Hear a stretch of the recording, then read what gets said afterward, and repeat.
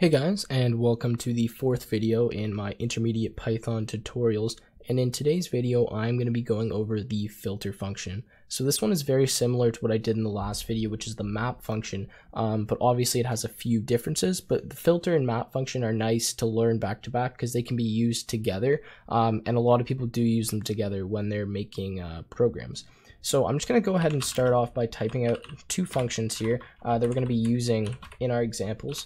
So I'm just going to make one function called add7, which is simply going to return 7, and I'm going to make another one which is called isOdd, and it's just going to return if the number is an odd number. So the way we do that again is x modulus 2 does not equal 0, like that.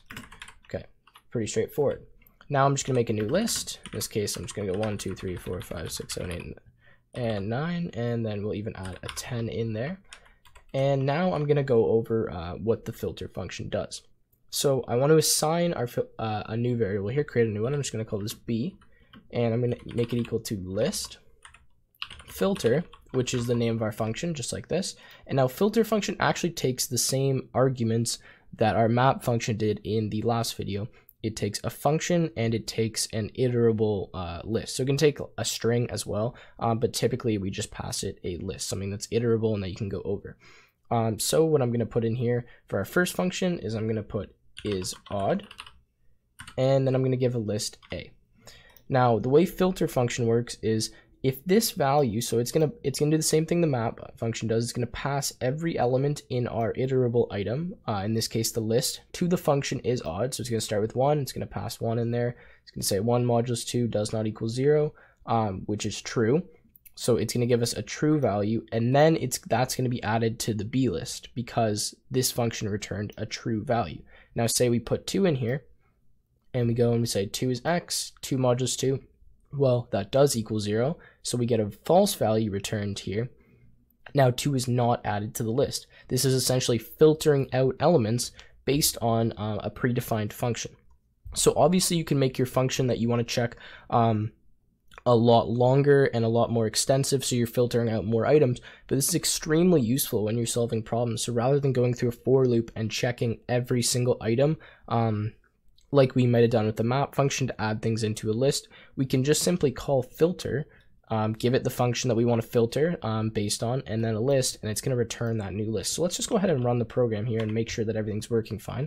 So I'm just going to print out a to the screen, and I'm going to print out b. And we can see that b has essentially filtered out all of the elements that were even. So we get 2, 6, 8, 10, they are all gone. So now I want to show you how we can implement this with our map function. Why is this useful? What can we use the map function for? So I'm making another list here, and I'm going to call it C. And this time I'm just going to do list map, and then inside a map I'm going to do filter. But before filter, I'm just going to apply another function. So in this case, I'm going to do add7. And then in filter here, I'm actually just going to change this to b because I'm going to type the same thing. Now let's go over what I just did here. So essentially what's going to happen now is we're using the map function, which if you don't know, go back and watch the previous video.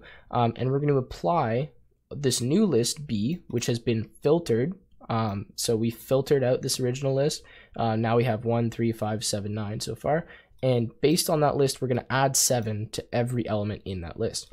Now, again, if you wanted to save a line, I could just get rid of b here, and I could simply paste that in here, removing list like that, and this would work fine. So let's go ahead and see what actually happens here. Again, we're just taking this new filtered list, and now we're applying another function to it, in this case, add7. So let's make sure that this is indeed working. I haven't made a mistake here. So we'll print a again, and I will print c, and you can see that we do indeed get that. So our 1 adds 7, we get 8, our 3 adds 7, we get 10, 5, 7, and so on. You can see how this works.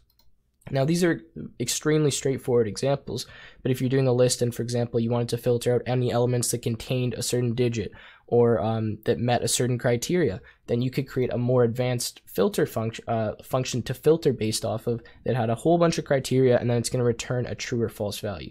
So I'll show you here, if I do something like just return true, and I don't return a condition per se, then every element in my list is going to be sent through because nothing's going to be filtered out. So again, if I print C here, all of our elements are here. So we have 10 elements because we're always returning true. Same thing if I always return false, then none of our elements are going to be printed because, well, it's always false.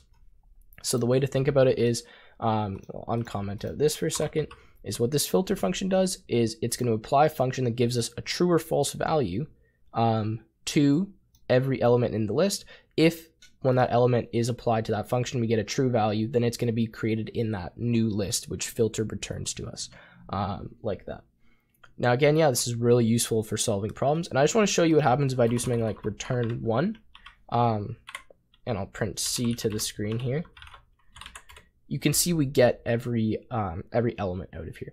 So pretty much the way is in Python, something is said to be true as long as it's not 0 if it's a number. So like if I pass something like hi, well, if you say is hi true, technically hi is true.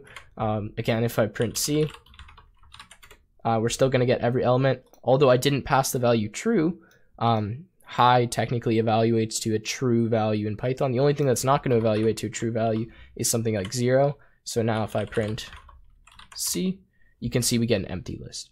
Just wanted to add that in at the end there, teach you something you might not have known there. So anyways, that's been it for the filter function. In the next video, I'm going to tie these all together with something called lambdas. And what they look like is that. You can see it highlights here as a keyword. And pretty much this is a kind of function that we can use so we don't have to keep creating all these other ones at the beginning of our program. And they're extremely useful and they're really cool. So make sure you guys stay tuned for the next video. And I'm going to be explaining how we can use those with lists, maps, and on their own. Anyways, if you guys enjoyed, please make sure you leave a like and subscribe, and I will see you again in the next video.